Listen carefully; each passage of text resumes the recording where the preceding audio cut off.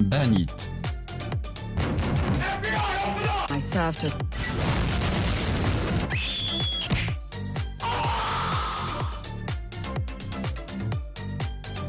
So dudes, welcome to Siege News. We're gonna be talking about the Year 4 Season 1 patch notes. Obviously, Ashe got oofed.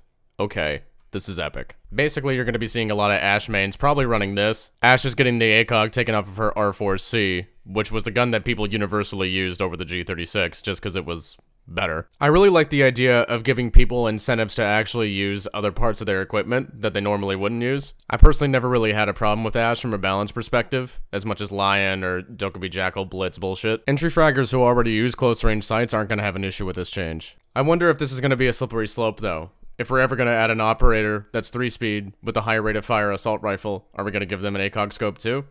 I hope that UB follows their own advice on this. Maverick is getting tuned heavily. His switch time between his torch and his weapons is getting increased. Even after Grimsky, I'm still not a fan of how this guy can just get free murder holes. The only thing I really want them to do is just make the torch louder.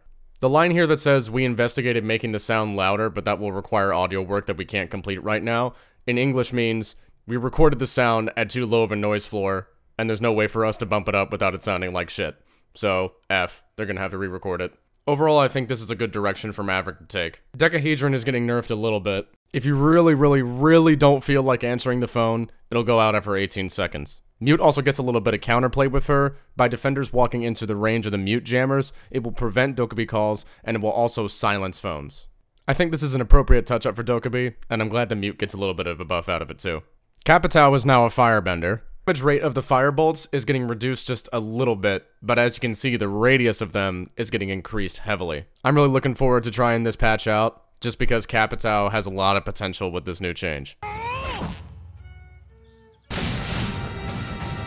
Finally, we're nerfing a little bit. The damage ticks from his goo mines are getting cut in half. I'm okay with this change because Lesion is the assist god on defense. He can do a significant amount of damage by not really doing anything. He is still a very strong operator after this change, with intel capabilities and slowdown capabilities. That is the long and short of the patch notes for Year 4. What do you think of them? Let me know in the comments below. Streaming later tonight, so check out the link in the description. We're going to be playing Siege and Apex. Hard at work on the Kayed video, but I'm having great luck. Wow, that's not good at all. Bro, that is the most unlucky shit that's ever happened to me.